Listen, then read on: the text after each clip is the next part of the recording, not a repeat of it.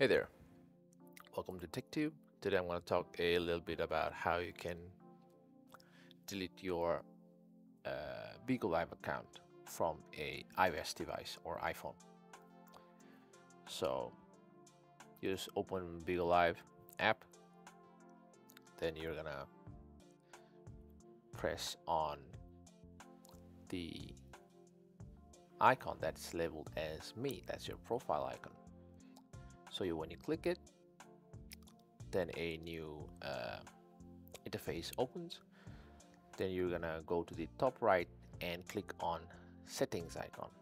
So that's like a gear, right? So it's a gear icon, that's settings. Click on it, then you just scroll down until you see delete account.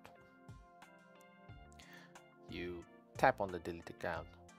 Now you need to have certain criteria fulfilled to actually delete your account. So just check if those criteria are fulfilled, and if they are, you just click on delete your account, and that will actually delete, well, your account of Bigo Live. So if this content helped you, make sure you like, share and subscribe to the channel. Thank you.